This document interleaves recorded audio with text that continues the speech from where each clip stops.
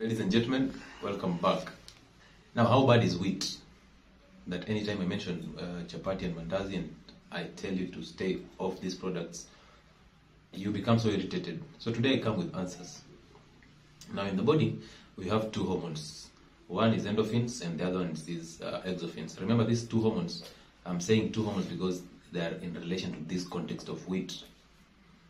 Now, endorphins are designed, are produced and to make you feel good and they numb pain. Okay, so these are the hormones that are produced after sex and sometimes when you have pain, so that they can numb it and you feel good. Exophins they act similarly, but they are stimulated by external stimuli like food, and that's where wheat lies.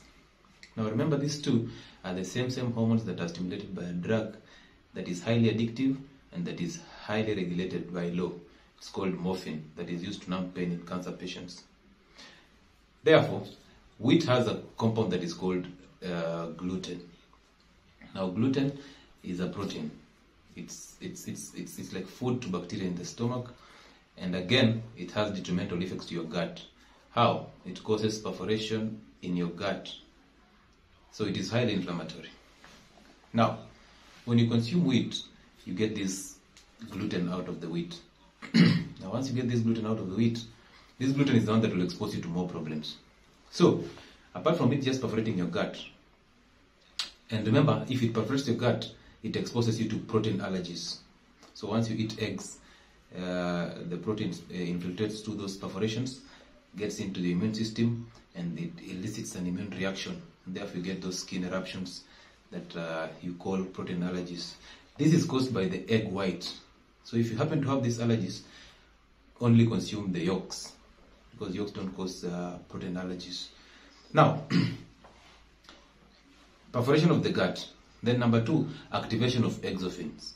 So it activates these exophins and makes you feel good about eating chapati.